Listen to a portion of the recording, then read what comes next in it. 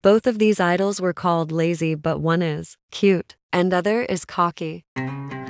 All of that is thanks to the double standards K-pop fans have. In this vid, I will just be showing some examples of K-pop fans treating male and female idols differently. And it is not my fault, most of these are girl groups. According to vocabulary.com, the definition of double standard is a code or policy that favors one group or person over another. Here is an example. If a husband cheats on his wife, that is considered nothing because he's just a man being a man, but if a wife does it, she is a slut, blah blah. So here are some of examples of double standards in K-pop. This first one is actually what made me want to do this video. So in 2021, Somi posted her weight and height on her IG and people were mad, some were concerned, and others were just being mean or jealous of her body. In 2022, V also posted the same thing as Somi on his IG and people were praising him. There were people who mentioned them both being underweight, but one was made big deal saying she is promoting unhealthy body while the other one is just praised and concern is shown and that it. I'm not saying he should get hate as well. 2.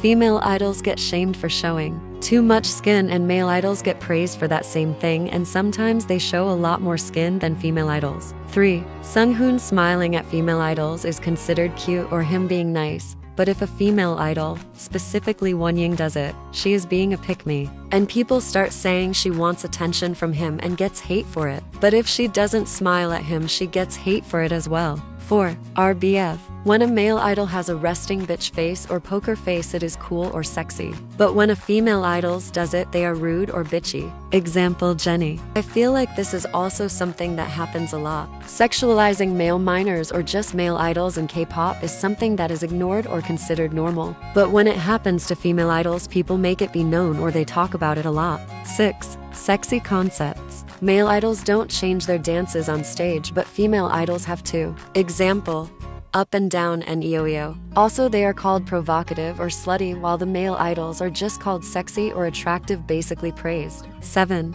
Irene doesn't cry much and she is called heartless. RM doesn't cry much, but he is called a strong leader. 8. Wonyoung eating and has a pout. She is being cringe. Han does the same thing. He eats like a squirrel.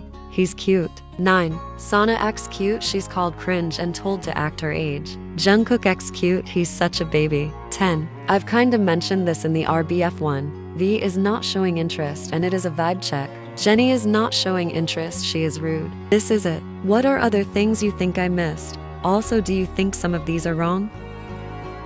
If you like this, I'm still finding what I want to focus on, so the next video might be different, but still subscribe if you want and comment.